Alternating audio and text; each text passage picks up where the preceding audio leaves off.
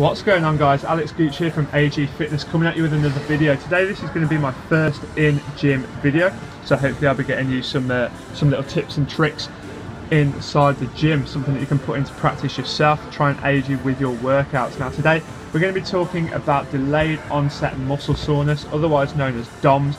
Basically the pains that you get in your muscles post workout, anything from 24 hours after up to 72 hours. And if you go hard on leg day, you really can suffer for quite a few days.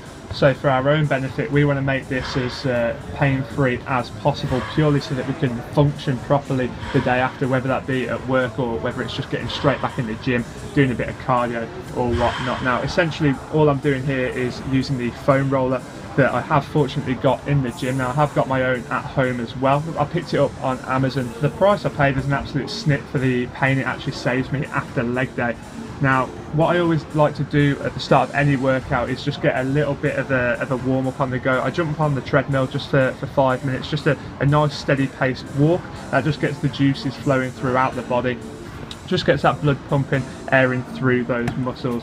And then it's only on leg day really that I do use the foam roller. However, it can be used on other areas of the body. Probably your back is going to be most beneficial. I'm just having a bit of trouble getting rid of that smaller foam roller now.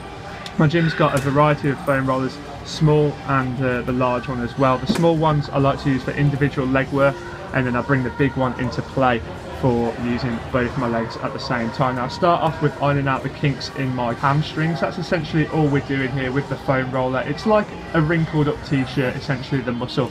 Any wrinkles that are in the muscle, all we're going to be doing is ironing them out. So I start things off with the individual one on the hamstrings, switch things over, move on to the quadriceps. Now this does look a little bit weird when you first start doing it.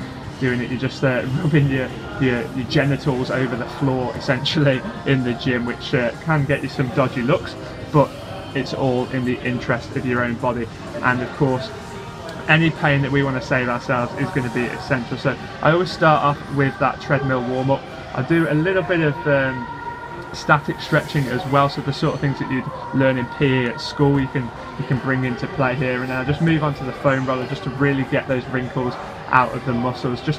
It aids in muscle growth as well because it purely lengthens out the muscles. Any tightness, tenseness is really just going to stretch that out a little bit, giving those muscles a longer appeal as well. Once I've done my quads, move on to my calves just for good measure, and then that brings us to the end of preparing our legs ready for that leg day. Now I do prefer to do this before I train my legs. Now I hope this has been beneficial to you. Bring it into play next time you're in the gym or at home post workout. You will see a lot more benefit post leg day.